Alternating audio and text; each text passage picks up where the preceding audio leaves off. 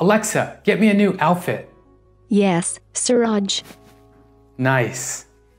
Hello world, it's Suraj, and let me show you how to build, train, and serve an app on AWS that predicts if customers are unhappy using a given mobile carrier.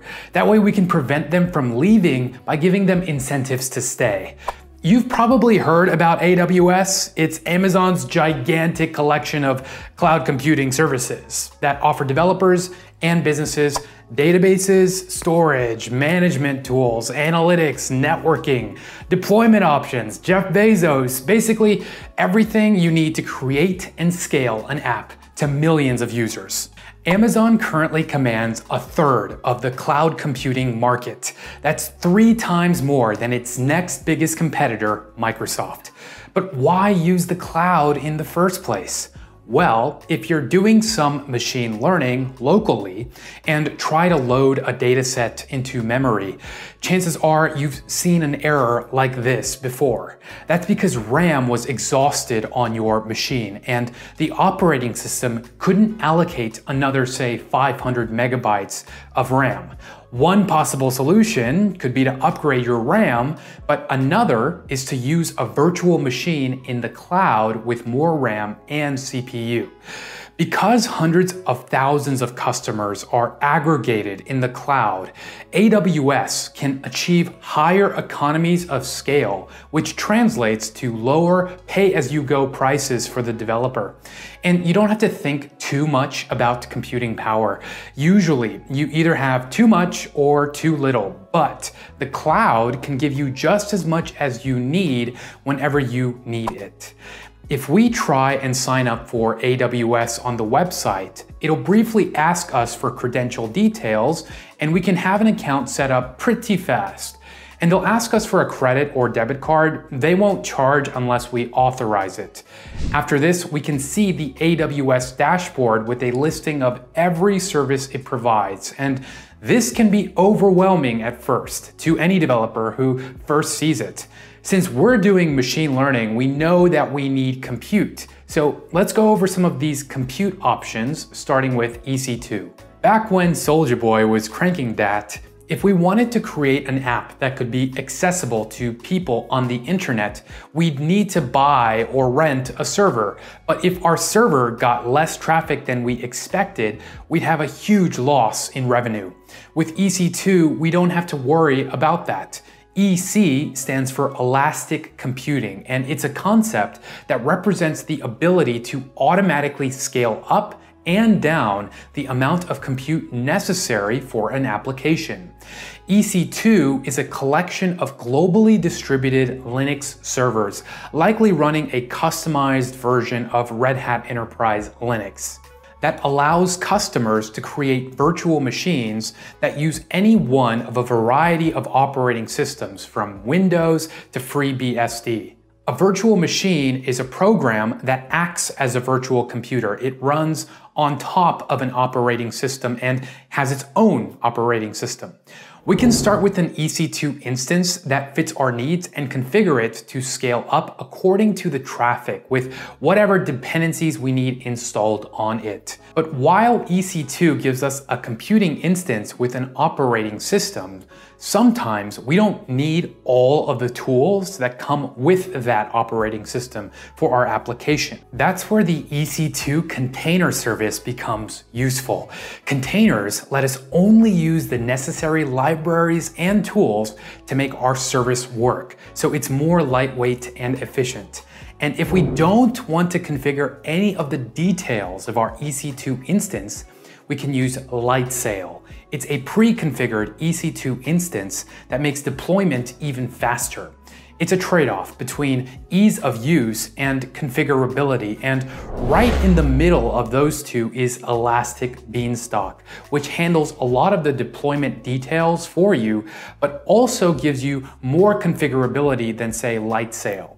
Lambda lets you run code in response to events like changes to your dataset or, say, image resizing that's necessary before a customer can classify an image they upload to your service. It executes your code only when it's needed and scales automatically from a few requests per day to thousands per second. And those are just the compute services. There's a lot more. I've linked to this really great article that explains each in detail for you in the video description. Now remember, we're trying to do machine learning, not make some personal website. And luckily for us, Amazon recently released a service called SageMaker that makes the whole process much easier. SageMaker lets machine learning engineers build, train, and deploy machine learning models easily.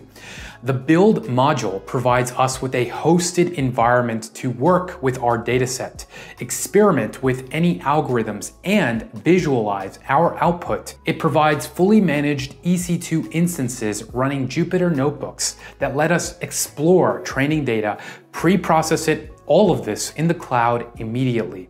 These notebooks come preloaded with CUDA, TensorFlow, PyTorch, basically all the tools you need to start training models in the cloud.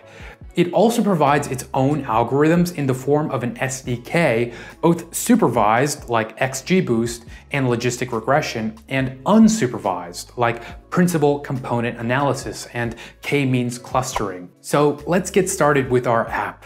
Our dataset is publicly available on Kaggle and contains about 3,000 data points. Each data point has 21 attributes and describes the profile of a customer of an unknown US mobile operator, including their plan type and the amount of calls they make. So we'll first need to create an S3 bucket to store the dataset we'll be using in. S3 stands for Simple Storage Solutions. It manages data using an object storage architecture. Objects are called buckets and are the basic storage unit of S3. We'll name it something that we'll later remember. Now to our notebook. With the click of a button, we can create our own notebook instance that runs on AWS using SageMaker. We'll select the default instance type, create a new role for ourselves, and spin up our notebook. Once we open up our notebook, we can test out the installation of several popular machine learning frameworks by importing them, then running that code. Let's start by specifying the S3 bucket we just created, as it's what we'll want to use for training data, as well as the role we created for ourselves. Next, we'll import the Python libraries we'll need to predict churn, including, of course, SageMaker. In our dataset, the last attribute is the one that matters most to us, whether or not the customer left the service or churned. It's a binary attribute and we'll use it as our label. It's what we want to learn the mapping of, from the rest of the attributes, the input data, to this, our label. This is now considered a binary classification problem. Let's explore this dataset a bit. Using pandas, we can see how frequently each feature appears, and using Matplotlib, we can visualize a histogram of the numeric features. Looks like only 14% of customers have churned, and most of the numeric features are nicely distributed. It looks like they are evenly distributed geographically and more likely than not to have an international plan. Also, it seems like some of our features have 100% correlation with one another, which means that we don't need them all. We can just remove some of them to avoid data redundancy. Now, for our algorithm. Let's use one called XGBOOST, which is a bunch of decision trees. It actually goes by lots of different names like gradient boosted trees, multiple additive regression trees, stochastic gradient boosting. Boosting is an ensemble technique where new models are added to correct the errors made by existing models. Models are added sequentially until no further improvements are possible. Gradient boosting is a method where new models are created that predict the errors of previous models and then added together to make the final prediction. It's using gradient descent to minimize the loss when adding new models. This method supports both regression and classification problems. Since it seems like there are some variables in our dataset where both high and low values can predict churn, if we were to use linear regression, we'd need to generate some polynomial terms. It'd be better to use gradient boosted trees since they naturally account for nonlinear relationships between features and target variables, while also accommodating complex interactions between features. We can start by regularizing our data so that our categorical features are converted into numeric features. Then we can split the data into training, validation, and test sets, as this helps us prevent overfitting. This is when our model can't generalize well enough to new data points. When we start training, we need to specify the location of the XGBOOST algorithm containers, and because we're training in the CSV format, we'll create S3 inputs that our training function can use as a pointer to files in S3. We can now decide on the values of our hyperparameters. How deep do we want each tree within the algorithm to go? How many boosting rounds? We can start by guessing these numbers and later on improve them. After training, we can deploy our model to a hosted endpoint, and once we have that endpoint, we can run inference really easily, as simple as making an HTTP post request. When we run our model on our test data, we can see that it's mostly correct at predicting the customers who've churned. I hope you liked the video and it's time to start scaling. Please subscribe for more computer science videos, and for now, I've got to churn, so thanks for watching.